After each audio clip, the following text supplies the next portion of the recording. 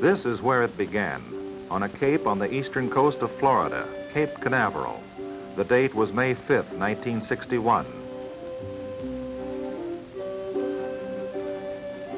The United States was preparing to send its first man into space. The astronaut was Alan Shepard. Well, I must say there was some apprehension, yes. I think that we went into this thing with our eyes open, but all of us realized the possibilities of partial success or failure. So there was apprehension. There's no question about that. The second and final suborbital flight was made by astronaut Virgil Grissom. February 20th, 1962, the first orbital flight was made by astronaut John Glenn. 3 orbits were completed. May 24th, 1962, a 3-orbit mission by astronaut Scott Carpenter. October 3rd, 1962, astronaut Walter Schirra completed a 6-orbit mission.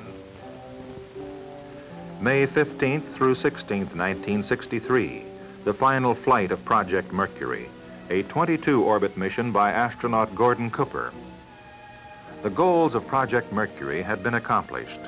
The feasibility of placing a man in orbit and returning him safely was demonstrated. All the McDonald people had done a real great job on his capsule, and it was in good shape, and all the systems worked beautifully. And it made it rather a routine flight. It was routine in that respect that it worked just like advertised. The next phase of space exploration is Project Gemini. The flight crew for each mission consists of 2 men, the Gemini astronauts.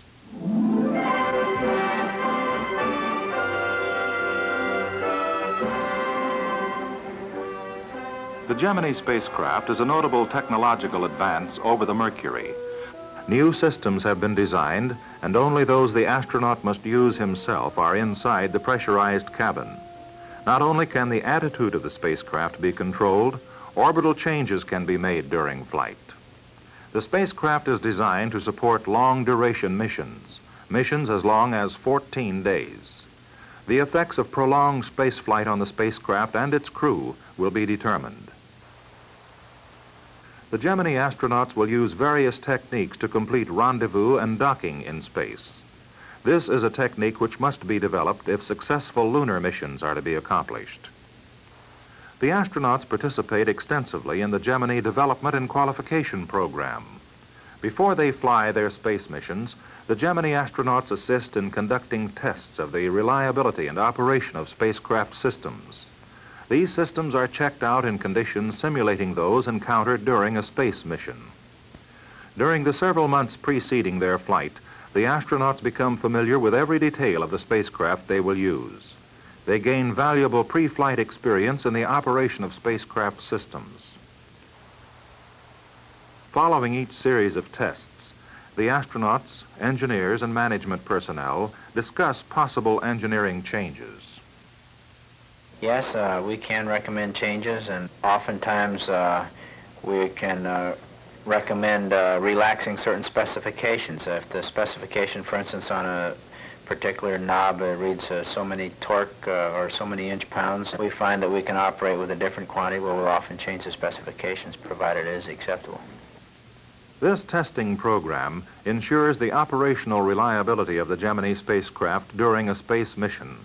For instance, the returning spacecraft lands at sea. Accordingly, it must be qualified for post-flight operations in this environment. Astronauts worked with engineers during the Gemini seaworthiness qualification program. After the on-deck checkout, the spacecraft was placed in the Gulf of Mexico. For 17 hours, the astronauts rode the pitching, rolling spacecraft. Everybody who has participated in this particular program has felt nausea at one stage or the other. But it appears that after you become used to the vehicle and its motions and its rolling and pitching, that this eventually goes away. It takes about 6 hours. While the astronauts worked the necessary spacecraft systems, Technicians on the tending vessel monitored the operation. After the completion of the test, the spacecraft was retrieved. Its seaworthiness was clearly demonstrated. Just as important as the exacting preparation of spaceflight equipment is the preparation of the flight crews. Academic courses and briefing sessions acquaint the astronauts with the theory and mechanics of spaceflight. Other aspects of the training program, including survival training, prepare them for contingencies which could occur should a mission be aborted. The most important single area of the training program is flight simulation.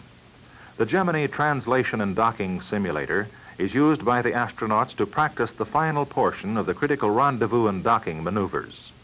This trainer consists of full-scale mock-ups of the Gemini spacecraft and the docking end of the Agena, the rendezvous target vehicle used for Project Gemini. The spacecraft and the target ride on friction-free air bearings. The trainer is designed to teach us to become familiar with the final phases of the rendezvous and docking technique, which will be so necessary for the lunar landing mission. We cannot accomplish the lunar landing mission successfully unless we have learned to dock and rendezvous in Earth orbital missions. And that's really one of the main reasons and justifications for the Gemini program. From the spacecraft, the astronauts fly the last 100 feet of the simulated rendezvous. An analog computer supplies the equations of motion for the simulation. An instructor monitors and evaluates the astronaut's performance. He can insert systems failures for which the astronaut must correct. This is one of several simulators used for astronaut training. The key training device is the Gemini Mission Simulator. From the crew station of this complex trainer, the astronauts can fly their entire mission from liftoff to touchdown without leaving the ground. Digital computers supply the information governing the simulation. The entire mission or portions of the mission can be programmed. The astronaut's performance is monitored at the instructor's station. As in all simulations, systems failures can be introduced. Here, too, the astronauts learn to correct or compensate for these failures. The flight simulator is the most important part of our training that we do, because right here we can simulate as well as we can anywhere here on the ground exactly what we plan to do in space. So I believe that the simulator is our most valuable training device and is the piece of equipment that we spend most of our time in preparation for a flight. Crews for the early Gemini flight spend over 100 hours in this simulator. This time will increase as the missions grow in complexity and duration. Sessions in the mission simulator continue until the time of flight. Then one day the simulations are ended. This trip to the launch pad is for the real flight, Gemini 3, the first manned Gemini mission. The flight crew, astronaut Virgil Grissom, command pilot, astronaut John Young, pilot. The launch vehicle is ready. The spacecraft is ready.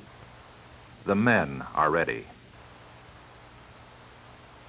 We're out to get information on all those systems to determine not that it will just fly, but how well it flies.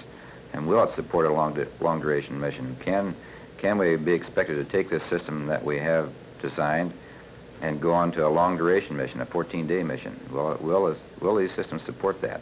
Do we have that capability? Do we have the capability on board to go rendezvous with another vehicle? Can we use this as a general workhorse and platform for other scientific experiments? How do we go about doing these things? There's a great deal of information that's going to come out of it.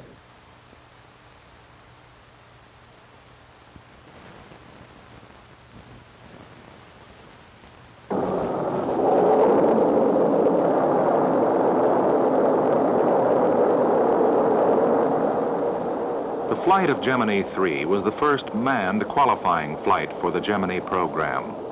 Its success paved the way for the coming missions. 72 days later, the flight crew for Gemini 4 entered the spacecraft. James McDivitt, command pilot, Edward White, pilot.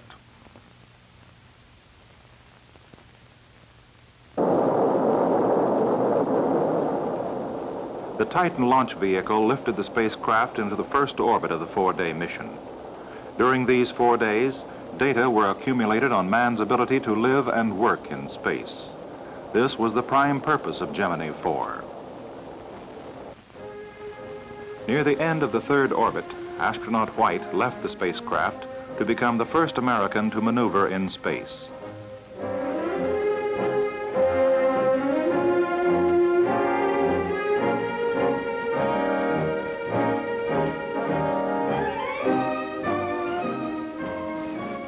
While McDivitt held the spacecraft steady, White performed experiments designed to study man's reactions and abilities in this new environment.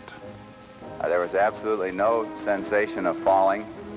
There was very little sensation of speed other than the same type of sensation that we had in the capsule, and I would say it would be very similar to flying over the Earth from about 20,000 feet. The Earth does, you can't actually see it moving underneath you.